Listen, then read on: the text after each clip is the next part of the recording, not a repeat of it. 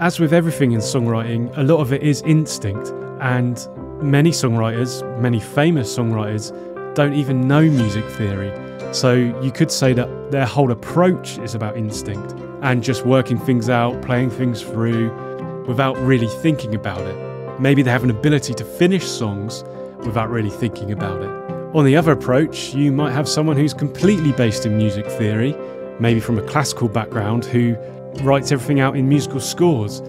Theory ability means that they can reach for what they want to hear and write it down in music without too much problem. The best approach is probably somewhere between the two. You want to be able to make instinctive decisions with your songwriting and then reach for music theory maybe to finish something off or maybe to take you in a new direction. The one thing that can really help you here is practice and experimentation. The more you practice something, the easier it becomes. To practice songwriting, you might just say, today I'm going to write a song. Sometimes I think what works well is to set yourself some constraints. So you could say, today I'm going to write a song in the key of C major, for example. Once you've set yourself some constraints, then that means that you've got a framework to work within. Often when you're starting with songwriting and say you're taking your instinctive approach, you've technically got the whole of music available to you. You've got every avenue you could go down. Whereas if you start constraining things, so you constrain the key, maybe you constrain a few chords within that key,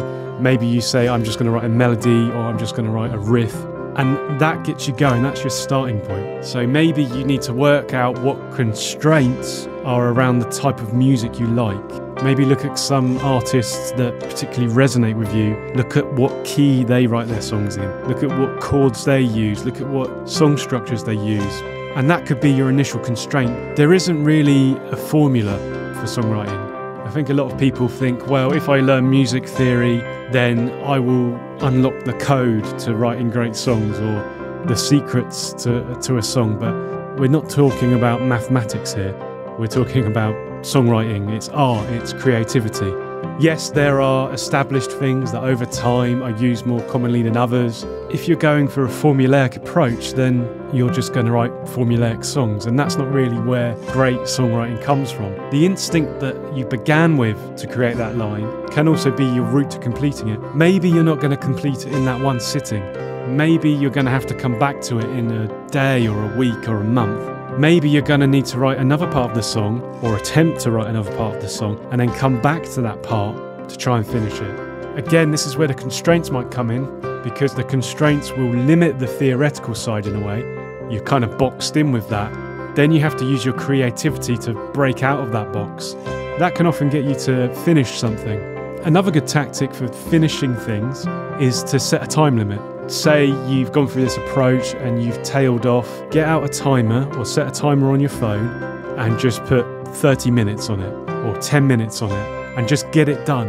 I think the problem with a lot of songwriters is that they get in their head and they're seeking for perfection, where you don't need perfection here. If it's just about getting something done, then you just need to get it done.